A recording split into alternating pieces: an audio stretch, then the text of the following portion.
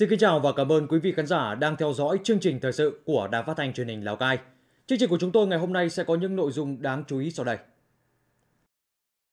Huyện Văn Bàn long trọng kỷ niệm 70 năm ngày giải phóng. Đồng chí Bí thư Tỉnh ủy, Chủ tịch Hội đồng Nhân dân tỉnh đến dự và chung vui với Đảng bộ, chính quyền và nhân dân huyện Văn Bàn.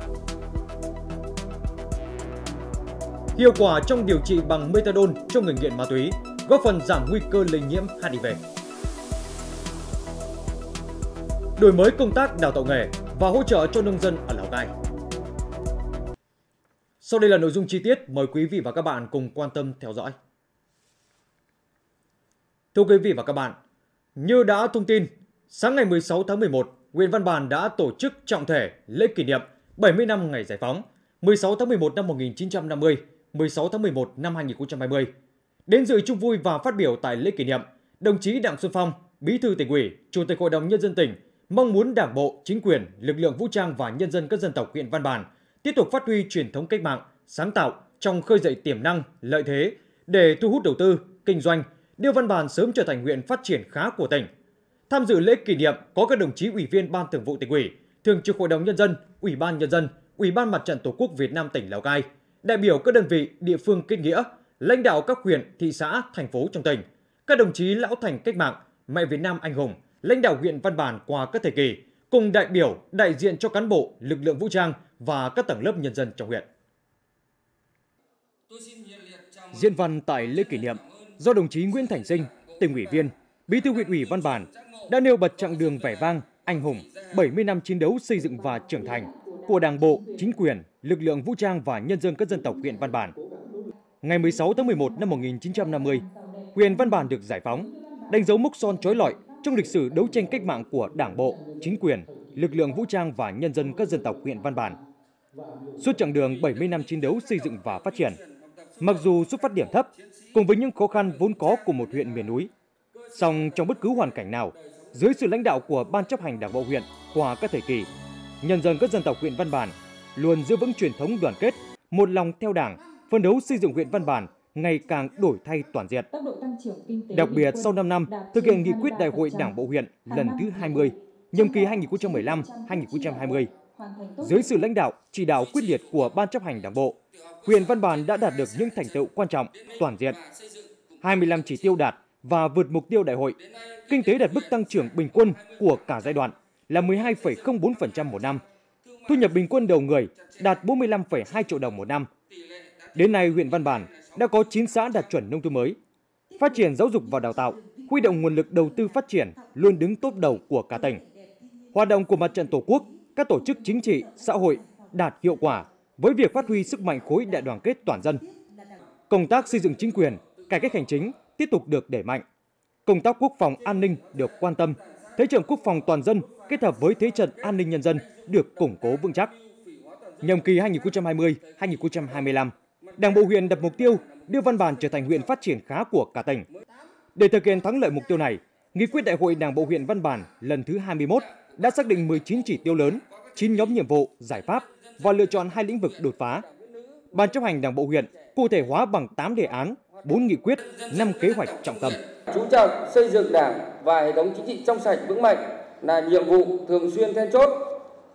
Đẩy mạnh phát triển kinh tế, văn hóa xã hội và xây dựng nông thôn mới là trọng tâm. Xây dựng hoàn thiện hệ thống giao thông, hạ tầng các khu đô thị, hình thành các vùng kinh tế trọng tâm là đột phá. Khai thác tiềm năng thế mạnh, đẩy mạnh sản xuất nông nghiệp gắn với chế biến, tạo môi trường thuận lợi thu hút đầu tư là động lực. Phát huy nội lực, huy động tối đa nguồn lực, tăng thu ngân sách để chi cho đầu tư phát triển.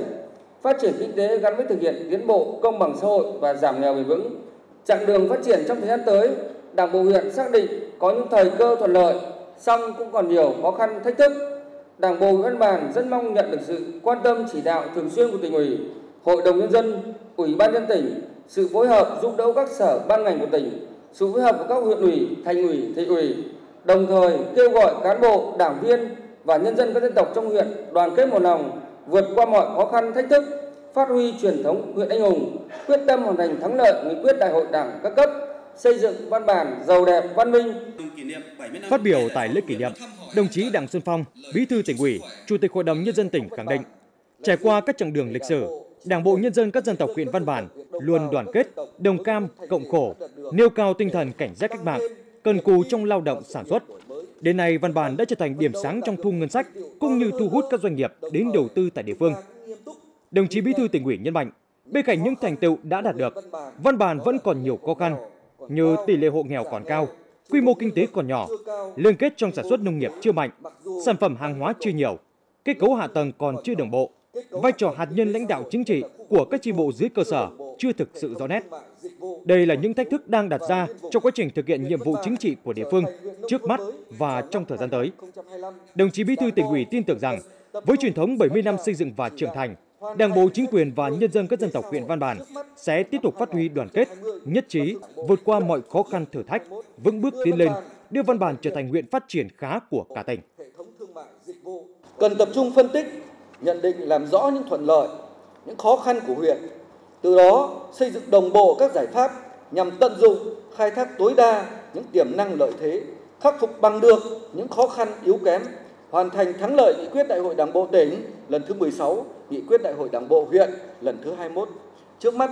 ngay trong năm 2020, Đảng bộ, chính quyền huyện cần tập trung hoàn thành vượt mức các chỉ tiêu, mục tiêu đã được giao, hoàn thành công tác xóa nhà tạm, nhà dột nát trên địa bàn, tập trung đẩy mạnh xây dựng hoàn thành nông thôn mới, cải thiện đời sống nhân dân là tiền đề vững chắc để cho năm 2021 và những năm tiếp theo. Tập trung xây dựng khu vực phòng thủ vững chắc, giữ vị trí chiến lược trọng yếu về quốc phòng an ninh của tỉnh, nâng cao năng lực chỉ đạo, điều hành, tinh thần, thái độ, trách nhiệm của các cấp chính quyền, nhất là cơ sở, đảm bảo hết sức chủ động và tiệm cận được với xu hướng phát triển mới, đó là xu hướng của cách mạng công nghiệp lần thứ tư, xu hướng đẩy mạnh ứng dụng công nghệ thông tin, cuộc cách mạng số. Tại buổi lễ, đồng chí Bí thư Tỉnh ủy Đặng Xuân Phong đã trao bằng khen của Thủ tướng Chính phủ cho nhân dân, cán bộ huyện Văn Bản cùng các cá nhân có thành tích trong sự nghiệp xây dựng chủ nghĩa xã hội và bảo vệ Tổ quốc. Các đồng chí lãnh đạo tỉnh cũng đã trao huy hiệu vì sự nghiệp xây dựng và phát triển tỉnh Lào Cai, trao bằng khen của Chủ tịch Ủy ban Nhân dân tỉnh cho các tập thể và cá nhân có thành tích xuất sắc trong đợt thi đua chào mừng kỷ niệm 70 năm ngày giải phóng Văn Bản. Ngày 15 tháng 11, Ban tổ chức cuộc thi sáng tạo thanh thiếu niên nhi đồng tỉnh Lào Cai tổ chức lễ tổng kết và trao giải cuộc thi sáng tạo thanh thiếu niên nhi đồng tỉnh Lào Cai lần thứ 15 năm 2020 và phát động cuộc thi lần thứ 16 năm 2021. Dự lễ trao giải có đồng chí Phạm Văn Tân, Phó Chủ tịch kiêm Tổng thư ký Liên hiệp các Hội Khoa học và Kỹ thuật Việt Nam, đồng chí Giàng Thị Dung, Phó Chủ tịch Ủy ban Nhân dân tỉnh, lãnh đạo một số sở, ban, ngành của tỉnh. Cuộc thi sáng tạo thanh thiếu niên nhi đồng tỉnh Lào Cai lần thứ 15 được phát động từ tháng 11 năm 2019 và nhận được 128 sản phẩm của các em học sinh đến từ các huyện, thị xã, thành phố trên địa bàn tỉnh. Trong đó có 54 sản phẩm của 124 tác giả và nhóm tác giả được lựa chọn vào vòng chung khảo. Các sản phẩm thuộc các lĩnh vực như đồ dùng dành cho học tập, dụng cụ sinh hoạt gia đình và đồ chơi trẻ em, bảo vệ môi trường và phát triển kinh tế, thân thiện với môi trường.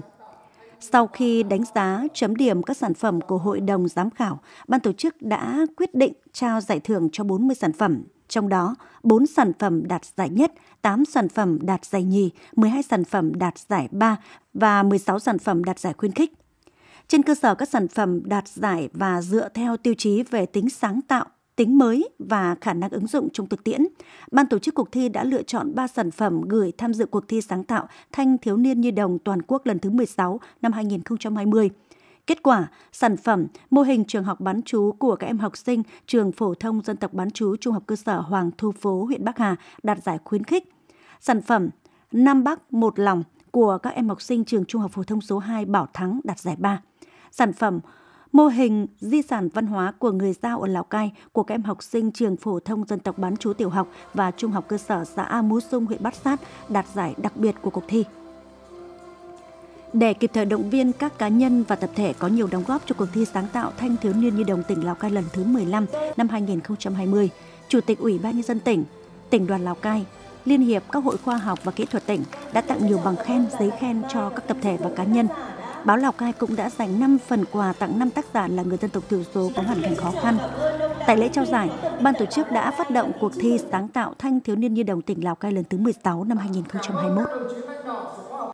Tại kỳ họp thứ 10 Quốc hội khóa 14, bàn thảo về dự thảo Luật Giao thông Đường bộ sửa đổi, đa số đại biểu chưa thống nhất được việc tách hay không tách Luật Giao thông Đường bộ, đồng thời cho rằng từ đây cho đến kỳ họp thứ 11 còn rất ít thời gian, trong khi các vấn đề cần đánh giá tác động vẫn chưa được làm rõ.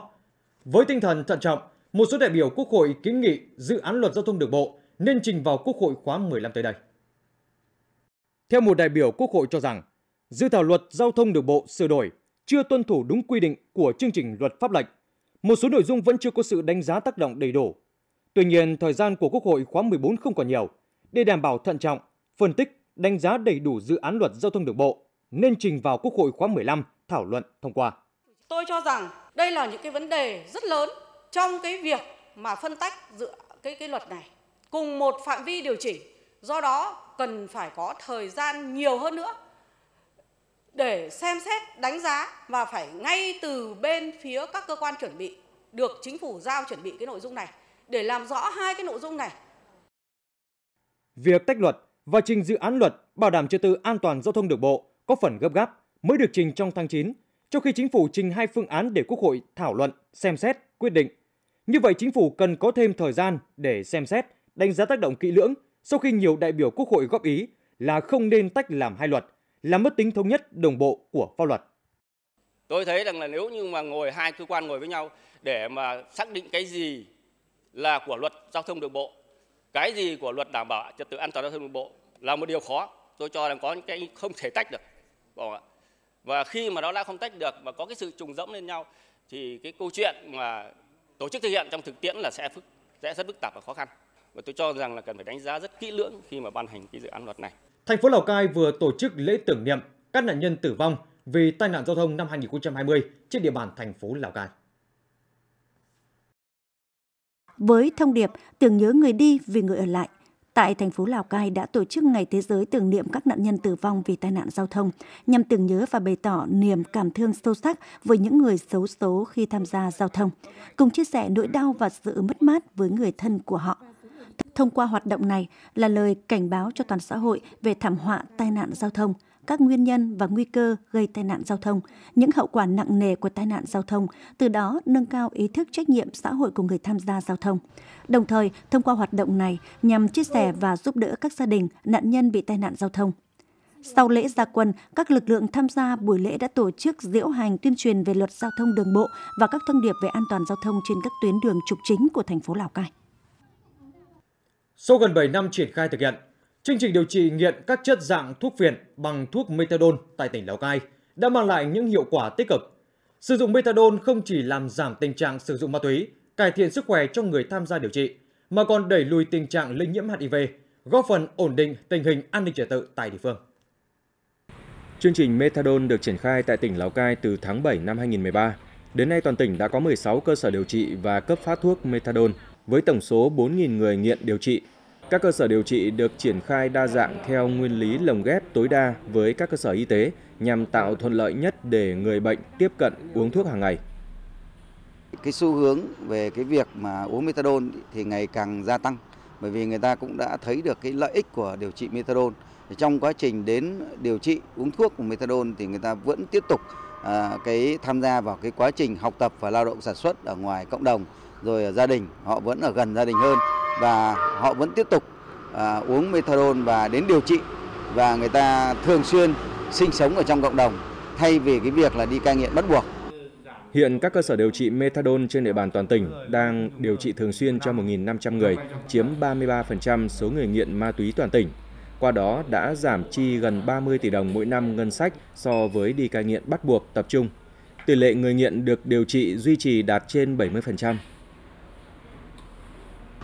Methadone này uống nó không có tác hại gì, nhưng mà nó khỏe, nó uống nó vẫn đi làm bình thường được, nhưng mà cái thuốc viện này uống chơi nó không đi làm được, uống thuốc này vẫn đi làm được. Những đầu tiên bệnh nhân đến đây thì rất là so súi, người rất là gầy yếu, và qua quá trình điều trị và các bệnh nhân, đại đa số bệnh nhân tuyệt đại đã tuân thủ điều trị và đến nay thì sức khỏe bệnh nhân khá tốt và đã có công ăn việc làm. Sau một thời gian điều trị methadone, tần suất bệnh nhân sử dụng chất dạng thuốc phiện giảm rõ rệt. Việc điều trị nghiện các chất dạng thuốc phiện bằng thuốc methadone cũng đã góp phần làm giảm hành vi nguy cơ lây nhiễm HIV, nâng cao sức khỏe và chất lượng cuộc sống của bệnh nhân sau khi tham gia điều trị. Hiện nay thì chính phủ cũng đang cân nhắc và để thí điểm triển khai cái gọi là một cái chương trình gọi là phát thuốc dài ngày, phát thuốc methadone dài ngày, để làm thế nào mà giúp cho những cái người mà đang điều trị methadone họ có thể ổn định cuộc sống được tốt hơn, có được việc làm. Chương trình điều trị methadone tại tỉnh Lào Cai đã và đang phát huy hiệu quả, góp phần từng bước đẩy lùi tệ nạn ma túy, đảm bảo an ninh trật tự trên địa bàn. Song để chương trình mang tính bền vững, cần có sự quan tâm và cuộc tích cực hơn nữa của các ban ngành, đoàn thể, sự đồng thuận, tham gia ủng hộ của người dân, gia đình người bệnh nhằm hướng tới mục tiêu cộng đồng trong sạch, vững mạnh, không có tệ nạn xã hội. Ngày 16 tháng 11 tại xã Minh Lương, huyện Văn Bản, chi nhánh Viettel Lào Cai tổ chức sơ kết 6 năm và khởi động năm thứ 7 thực hiện chương trình Vì em hiếu học năm học 2020-2021. Chương trình Vì em hiếu học được Tập đoàn Công nghiệp Viễn thông Quân đội Viettel xây dựng kế hoạch thực hiện trong 10 năm, từ năm 2014 đến năm 2024, triển khai xuống tận cấp xã, trong đó ưu tiên 2.331 xã nghèo theo chương trình 135 và 311 xã đặc biệt khó khăn. Tại Lào Cai, trong 6 năm qua, vào dịp năm học mới, Viettel Lào Cai đã phối hợp với Sở Giáo dục, Hội khuyến học, các trường thực hiện trao trực tiếp 6.880 suất học bổng trị giá 6,8 tỷ đồng cho các em nghèo trên 100 xã của toàn tỉnh. Tại lễ khởi động chương trình Vì em hiếu học năm học 2020-2021, 30 học sinh tiểu học và trung học cơ sở tại các xã Nậm Xây, Nậm Xé và Minh Lương được trao tặng học bổng và quà từ chương trình. Năm học này sẽ có 120 suất học bổng được trao cho 120 em học sinh tại trường tiểu học và trung học cơ sở tại huyện Văn Bàn. Đại diện Viettel Lào Cai cũng trao biểu trưng 1.040 suất học bổng cho 1.040 em học sinh nghèo vượt khó trên địa bàn tỉnh, nâng tổng số em đã nhận được học bổng của Viettel trên toàn tỉnh là 7.920 em học sinh. Được biết trong nhiều năm qua, tại Lào Cai, kinh phí thực hiện các hoạt động xã hội của Viettel tới nay lên tới gần 50 tỷ đồng, trong đó có 12,9 tỷ đồng dành cho ngành giáo dục Lào Cai. Phát biểu tại buổi lễ, đại diện chi nhánh Viettel Lào Cai khẳng định thời gian tới, doanh nghiệp sẽ tiếp tục thực hiện các hoạt động chung tay vì cộng đồng, đồng hành cùng các hoạt động công tác xã hội trên địa bàn tỉnh. Thưa quý vị và các bạn, để tăng hiệu quả công tác đào tạo nghề ngắn hạn cho nông dân, thời gian qua, Trung tâm hỗ trợ nông dân thuộc Hội Nông dân tỉnh Lào Cai đã có nhiều đổi mới trong công tác đào tạo nghề và hỗ trợ giải quyết việc làm cho lao động nông thôn. Nhờ vậy, nhiều nông dân sau khi tham gia các lớp dạy nghề ngắn hạn đã áp dụng rất tốt kiến thức đã học vào công việc thực tế, từ đó có thêm thu nhập. Đây là lớp dạy nghề thêu may thổ cẩm được Trung tâm hỗ trợ nông dân tỉnh tổ chức tại xã Ngũ Chỉ Sơn, thị xã Sapa. Chọn một địa bàn đặc biệt khó khăn, trung tâm mong muốn những nông dân này có việc làm, có thu nhập ngay sau đào tạo. Ngoài việc mời các nghệ nhân người Mông, người Dao tham gia truyền nghề, trung tâm đã mời những thợ thêu may đã được công ty Babeni đào tạo trong những năm trước để làm giảng viên thực hành, trực tiếp hướng dẫn học viên kỹ thuật thêu may thổ cẩm truyền thống cũng như các mẫu thêu mới do công ty thiết kế đặt hàng. Toàn bộ nguyên liệu trong quá trình học nghề như chỉ thêu, vải đều được doanh nghiệp đài thọ. Sau khi kết thúc khóa học, công ty Babeni ký hợp đồng bao tiêu toàn bộ sản phẩm của bà con. Điều này khiến 60 học viên của lớp thêu may thổ cẩm ở xã Ngũ Chỉ Sơn hết sức phấn khởi. Em được xã gọi đi xuống công ty để học. Nếu mà những chị nào mà học nhanh ấy, thì tầm 1-2 ngày là biết. Còn nếu mà khó để mấy chị khó học ấy, thì phải mất thời gian lâu. Em thấy các bạn ở ngoài này là đã thêu và có thu nhập. Một tháng các bạn ấy có thể là không đi làm thuê thì các bạn ấy có thể ở nhà thêu thì cũng có tiền. Thì em cũng rất là muốn học cái lớp này. Nó rất là giúp ích nhiều. Mình vừa ở nhà thêu, mình vừa làm được việc nhà. Vâng, thì đấy cũng là một cái thu nhập cho chị em ở nông thôn này. Năm 2020 này, trong bối cảnh kinh tế cả nước khó khăn do ảnh hưởng của dịch bệnh COVID-19, nguồn ngân sách nhà nước dành cho việc tổ chức các lớp đào tạo nghề cho nông dân bị giảm đáng kể. Trung tâm hỗ trợ nông dân đã cố gắng mở được 6 lớp dạy nghề dưới 3 tháng cho 180 lao động nông thôn tại một số huyện, thị xã trong tỉnh. Đáng chú ý là tất cả các lớp học nghề này đều được đổi mới căn bản cả trong phương pháp đào tạo lẫn trong cách thức hỗ trợ nhằm đạt được mục tiêu cuối cùng là giúp nông dân có thêm thu nhập, giảm nghèo bền vững. Các cái lớp dạy nghề phi nông nghiệp thì chúng tôi hướng vào là phải tạo ngay cái đầu ra cho cái sản phẩm thì đã được doanh nghiệp là người ta tiêu thụ luôn cái sản phẩm đó. Còn về các cái lớp lĩnh vực nông nghiệp thì chúng tôi là dành một cái thời gian nhất định là 1/3 cái chương trình để dạy về những cái lý thuyết cơ bản. Thế còn những cái thời gian chính là chúng tôi dành lại là để cho bà con là được thực tập luôn trên đồng ruộng. Thế thì thông qua những cái hướng dẫn như thế thì bà con là học và áp dụng vào ngay được với những cái công việc của từng gia đình. Cùng với đổi mới trong công tác dạy nghề, việc hỗ trợ nông dân phát triển kinh tế cũng được Trung tâm Hỗ trợ Nông dân tỉnh hết sức chú trọng. Những hoạt động thiết thực này của trung tâm đã giúp nông dân có thêm kiến thức kỹ năng, tìm kiếm thị trường, tiếp thị hàng hóa, tổ chức mạng lưới bán lẻ và phân phối sản phẩm đến tay người tiêu dùng, dần khắc phục được những điểm còn yếu của nông dân vùng cao Lào Cai hiện nay. Nội dung vừa rồi cũng đã khép lại chương trình thời sự của Đài Phát thanh Truyền hình Lào Cai. Cảm ơn sự quan tâm theo dõi của quý vị và các bạn. Xin kính chào tạm biệt và hẹn gặp lại.